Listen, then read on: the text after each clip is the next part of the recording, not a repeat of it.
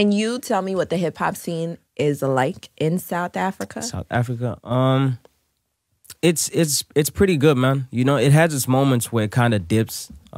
Just because South Africa is just known for giving birth to so many different genres. So there's always like, there's always like the spotlight always changes and shifts and moves. So right now, a lot of people are talking about Amapiano. Exactly. Right? Yeah. And a friend of mine, YP, Young Prince, he's like the African king out here. Yeah. He was saying that there's so many other genres instead of Amapiano. There's, I don't want to say it wrong, Kwaito. Yeah, Kwaito. Kwaito. Marabi.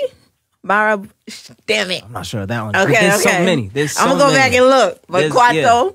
There's a lot of them, man. There's too many different flavors down there. Okay. Now, are you incorporating any of those flavors into the project and the music that we're going to get from you? Or is it solely hip-hop? Not in the project that's coming out this Friday, but I usually play around with different sounds. Like, I take, like, some of the elements, like, from the drum pattern and stuff like that.